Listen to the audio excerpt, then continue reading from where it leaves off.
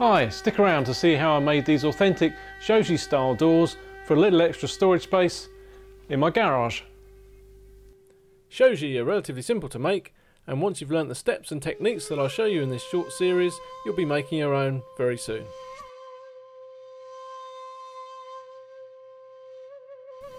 I need to cover an area of 950 wide by 765 high, which I'm going to do with two Shoji.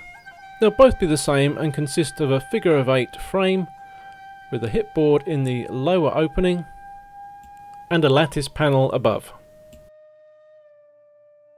Some simple math will give you the sizes of all your components, or you could draw it out full scale. When you do the math, do be careful to recognise how your doors will close. My overlay doors will be like the top of this picture, whereas sliding doors, the stars in the middle overlap, so the rails will need to be longer for the same opening.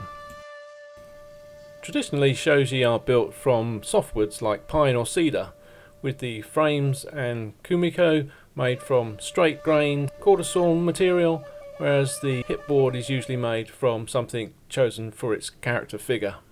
I'm using recycled pine from an antique chest of drawers and also a knotty pine bed frame, but I've also got an offcut of straight grained quarter sawn pine to make the kumiko from.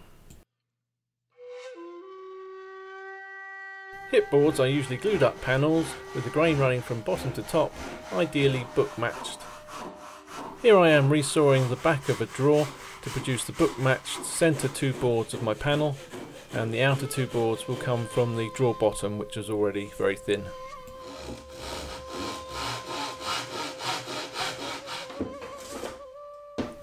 All the parts for the hipboard need to be thicknessed and smoothed.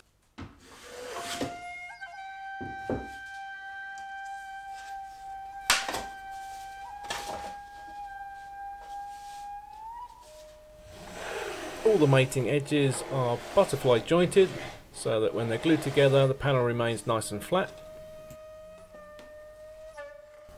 And here I'm just putting a registration mark for the glue up.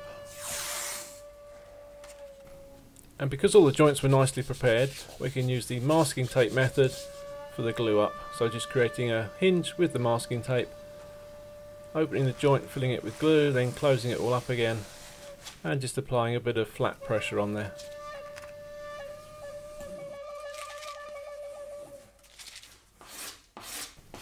Any glue squeeze out is very quickly cleared up with a card scraper.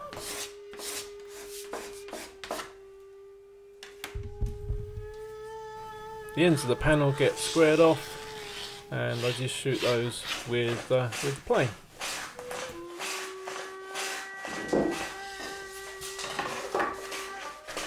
Once the ends are squared, I'll be able to cross cut the panel into the two hipboards, and at a later stage we'll be able to fit it into the bottom of the frame. See you next time.